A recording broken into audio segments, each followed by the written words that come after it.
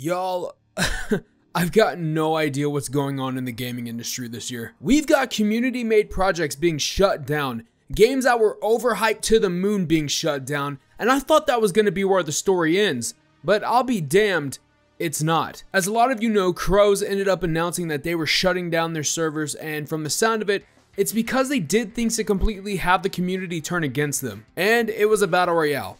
What did they expect was going to happen? Well, the same situation happened with this other game we're talking about today, and even though it doesn't surprise me, it still sucks that this happened. Today, get ready to press F to pay respects as we talk about Super People 2. And if you enjoy what you see today, be sure to sub to the channel. Okay, let's continue. For those that don't know of Super People, let me catch you up to speed real quick. Super People is an early access battle royale game developed by South Korean studio Wonder People and published by Wonder Games. Take control of a super soldier, each with their own unique skills, and survive until you are the last one standing. This game was essentially compared to PUBG just about every chance it got, but was usually followed up with "but better," and exploded out the gate with over 40k people playing it when it first released. Even though my time with the game was shorter than a child's attention span, it wasn't a bad experience, and I completely understand why people gravitated to this battle royale. Apparently, it didn't keep people attracted to the game, as Wonder People posted this to their Steam page recently. Unfortunately, though a lot of your support and love,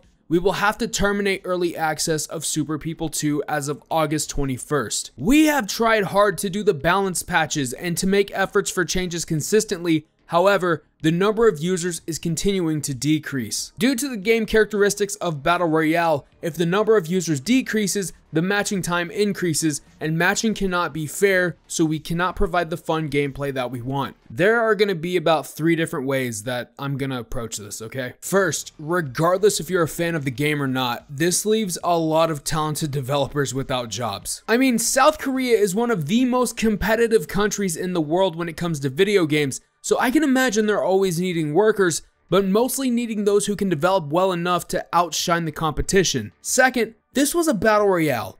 What did they think was gonna happen? Ambitious as it may be, it's a gamble for any studio, big or small. Look at how many battle royales that are out right now that not only have constant updates, but provide constant content to their player base. Apex Legends, Warzone, Fortnite, PUBG, all 4 of them do what I just mentioned, and they do it well enough to keep people around. Now take those 4 and compare them to the battle royales of either the indie scene or the AAA scene, and you'll see that a lot of the battle royales 95% of the time fucking fail horribly. In fact, at one point, battle royales were seen as a quick way to earn some money. Yeah, just make a half-baked battle royale in Unreal, Unity, or engine of your choice, get some recognizable people to play it, peddle it full of bullshit, and boom. You made away with more money than FaZe did with Save the Kids token. The genre is still used now, but I think it's mostly seen in a way that makes us think developers have nothing better to do with their game. Third, there was little to no reason to make a sequel to Super People. It's not even a sequel to the first game really, it was just a bunch of updates and fixes they deemed so big it warranted a second game. One that's mentioned is an update to some of the beginner unfriendly systems in the game,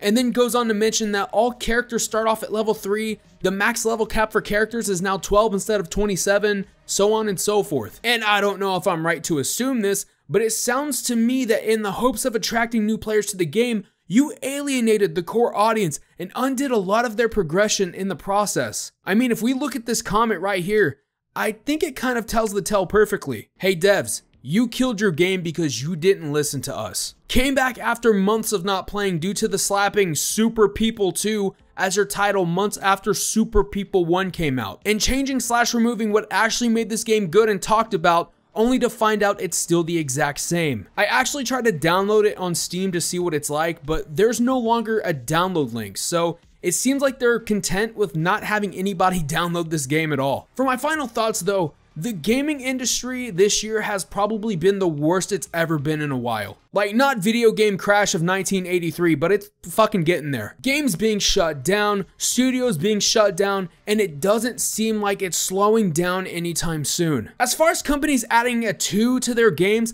I think it's completely unwarranted or unnecessary unless, and I mean unless, there's a major overhaul. However, I'm noticing companies using it more as a way of just polishing a turd and covering it in glitter. Activision couldn't be bothered to improve Warzone, so they repackaged it and shipped it as Warzone 2, while making it about the same or somehow worse. Even though Overwatch went to a free-to-play model, Blizzard promised these changes would warrant a reason for Overwatch 2 to exist, but ended up downgrading the game in the process. These companies that do this sort of shit remind me of Mr. Krabs from the SpongeBob movie, who opened up the Krusty Krab 2 and then openly admit it was because of money. It's the unfortunate truth that we face, and it's even more unfortunate about how often it works. As much as I want to say it was just natural circumstances that caused Super People 2 to fail, the studio was the one who pulled the strings and sent it into an early grave. If they would have listened to the feedback and engaged with their audience a bit more, I'm fairly confident that none of this would have happened and the game would have still been here today. Now I turn the mic to you. Let me know down below what you think about Super People shutting down.